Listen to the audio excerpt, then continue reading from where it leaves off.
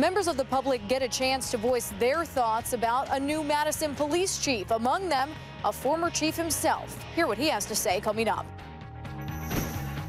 The search for a new chief started when former Chief Noble Ray announced his retirement. Good evening, I'm Eric Franke. And I'm Michelle Lee. First tonight, Chief Ray's last day was late last month. Assistant Chief Randy Gaber has temporarily taken over while a new chief is chosen.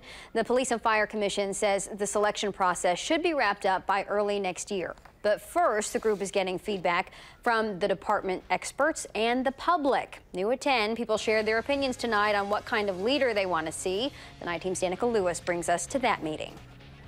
Well, one of those people used to hold the department's top spot. Among the many pieces of advice that he had for the Police and Fire Commission as the members go through this process was simply, good luck.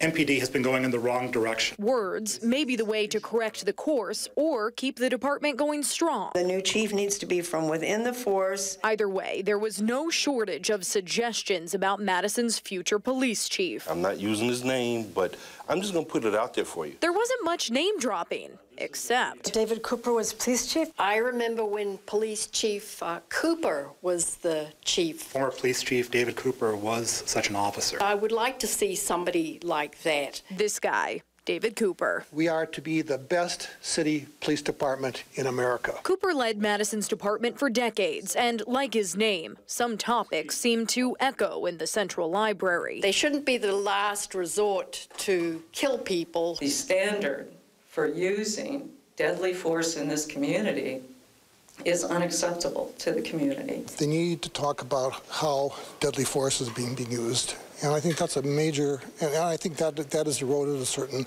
level of trust in the community. That trust, also a common theme. Over the last year, I can say that confidence and my trust is deeply shaken. Cooper says changes in leadership could mean changes in training to bring public opinion of police more toward peace. Oh, this is probably the biggest decision that they'll make in their public careers, bar none. Now a pastor, Cooper offered his advice, but most of all, his blessing. Good luck and Godspeed.